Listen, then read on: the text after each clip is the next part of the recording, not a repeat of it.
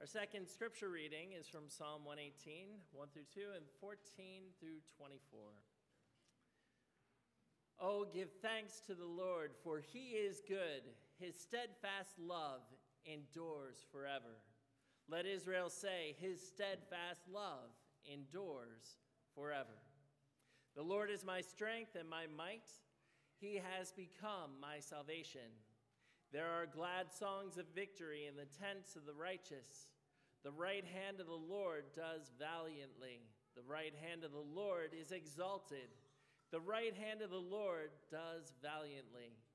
I shall not die, but I shall live, and recount the deeds of the Lord.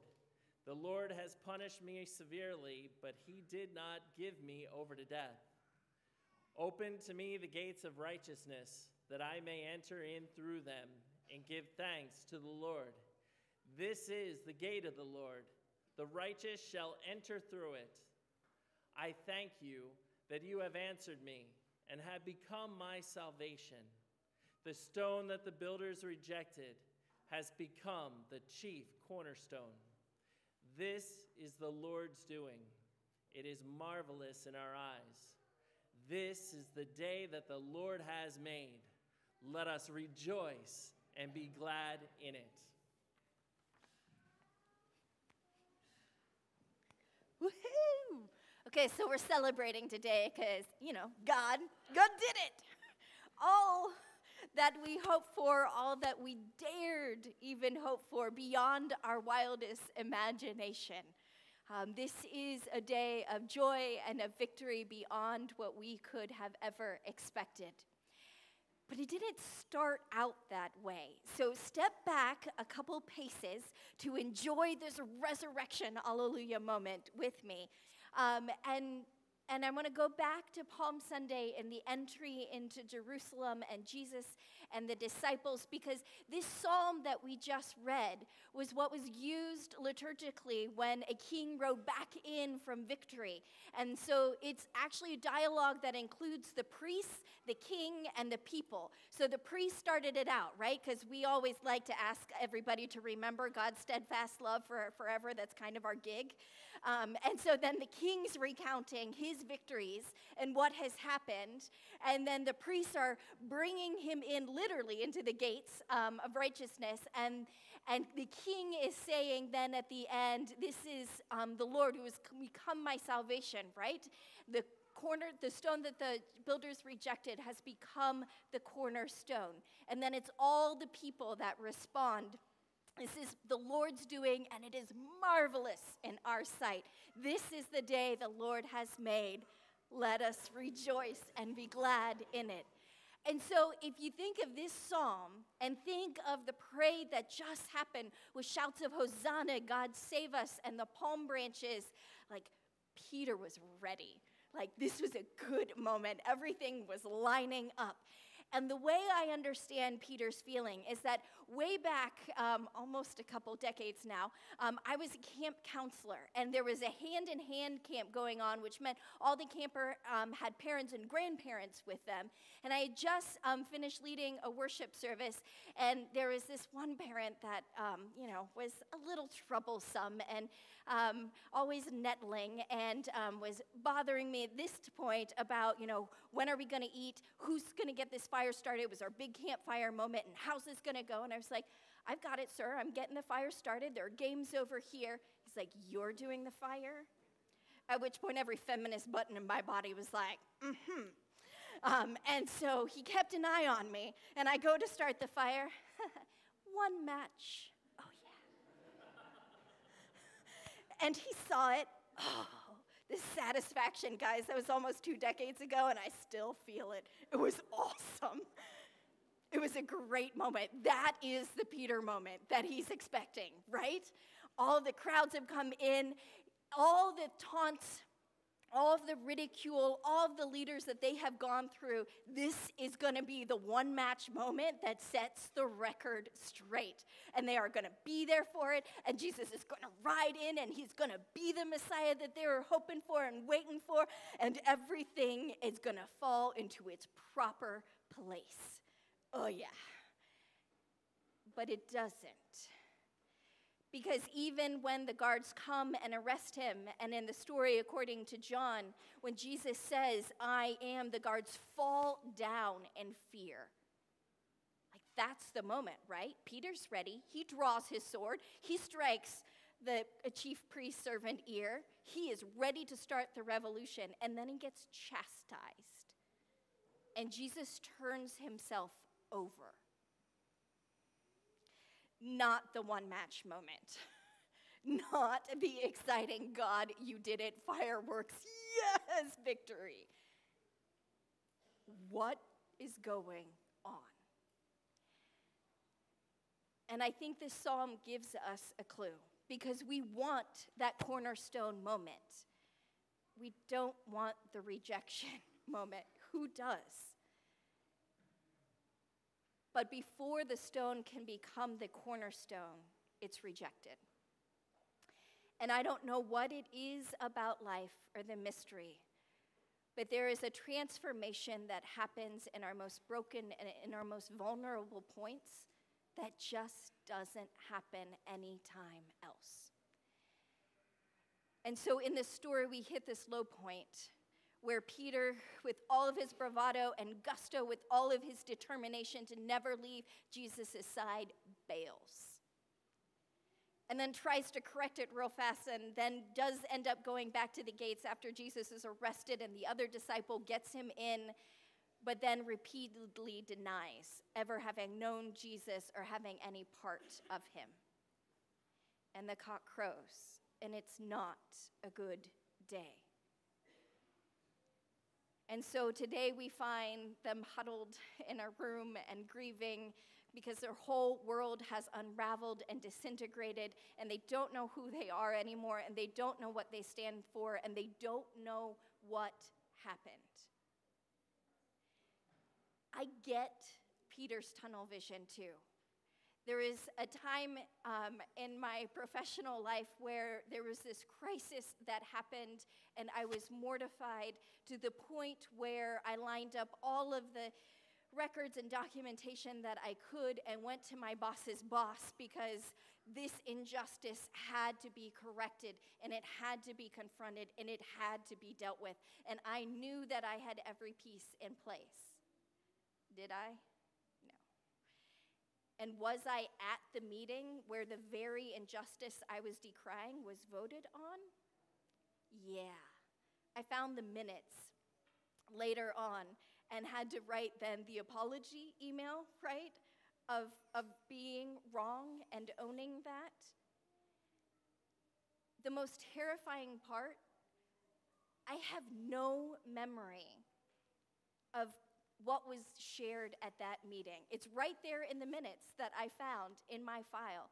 I have no memory of that conversation happening, but it was there.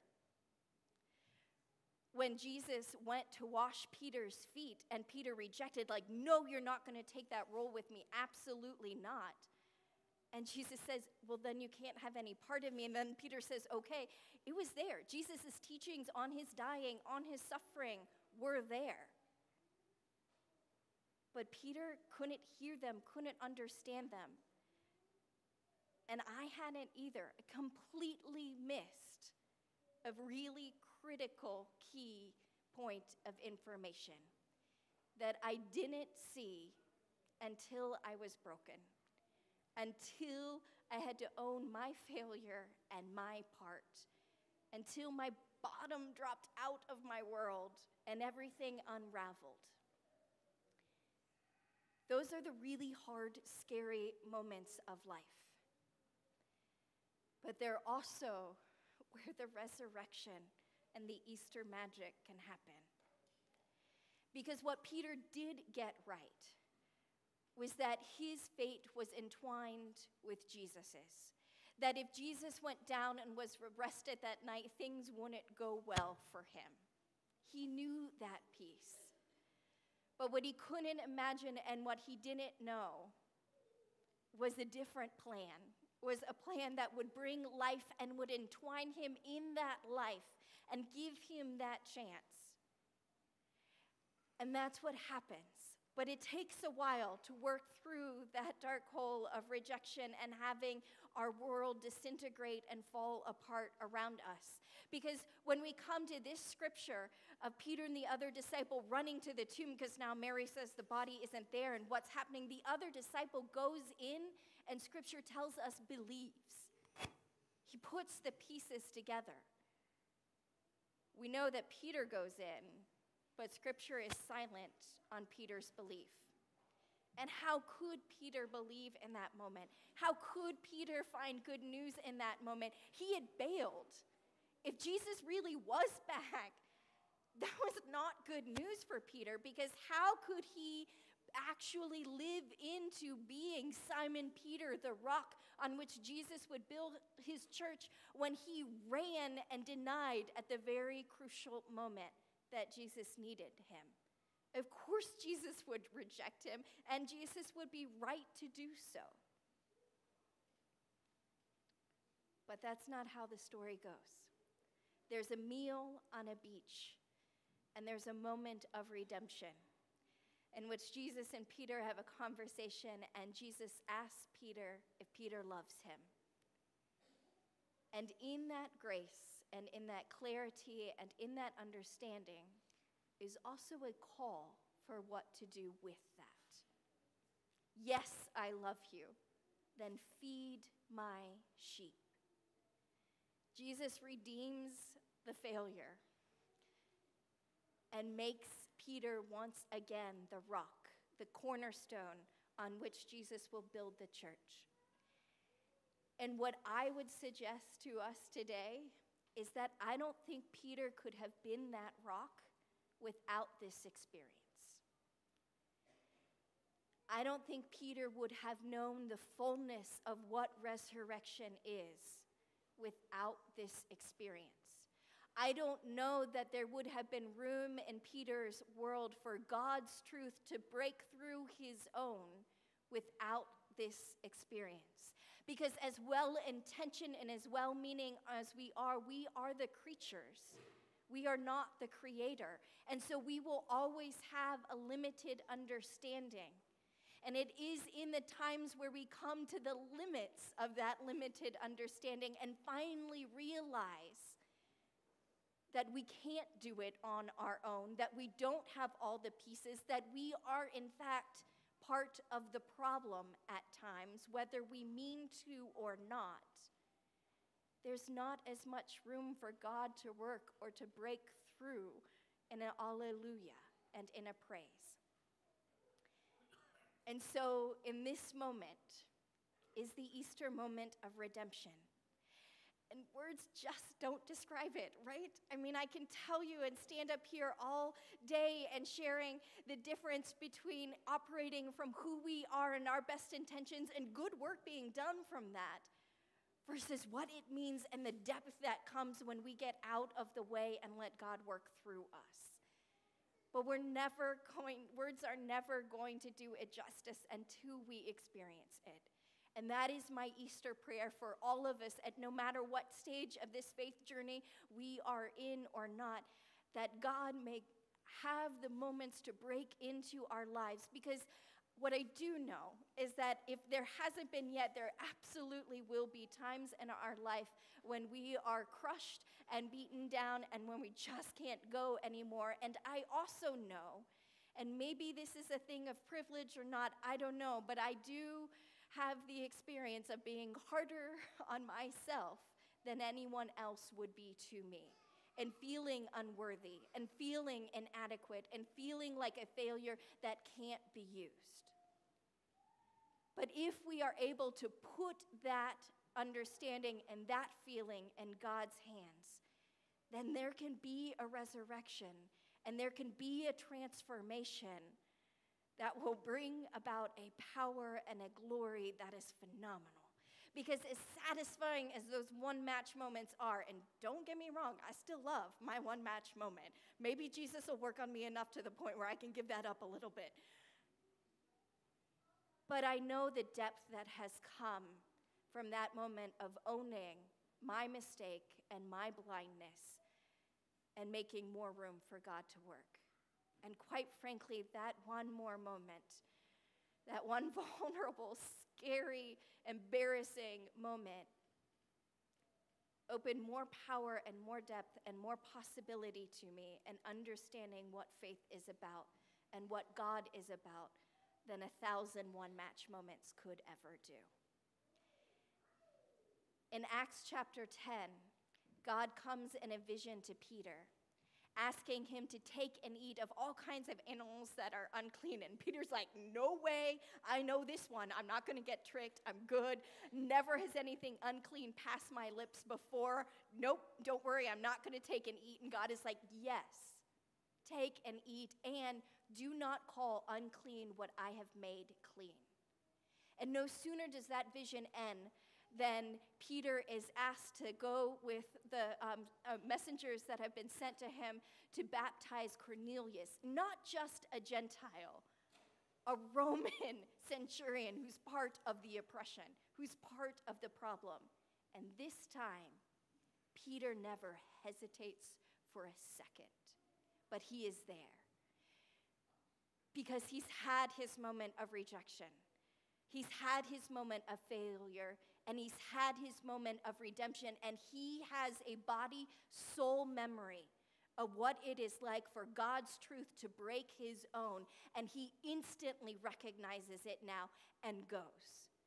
And let me tell you, there's an awesome church council meeting after that, and we can read about that later, and by awesome, I mean it makes ours look really good. But Peter stays the course and testifies and holds the church through one of the very first controversies that looks to tear it apart of whether or not the Gentiles are left into this Jesus movement. We stand here today giving lots of thanks for Peter's strength and testimony and for being the rock in that time and for making sure, along with Paul, that the church stayed open to the Gentiles and that that beginning of inclusion was set. So may we all give ourselves over to the Easter work of God, because I know of nothing else that the world needs more right now than the hope and the good news that failures can be transformed, that rejections are not the end, and that there can be a greater truth that breaks into our world, that ends division, that unites us, and that sets our hearts, our souls, our minds, and our beings free.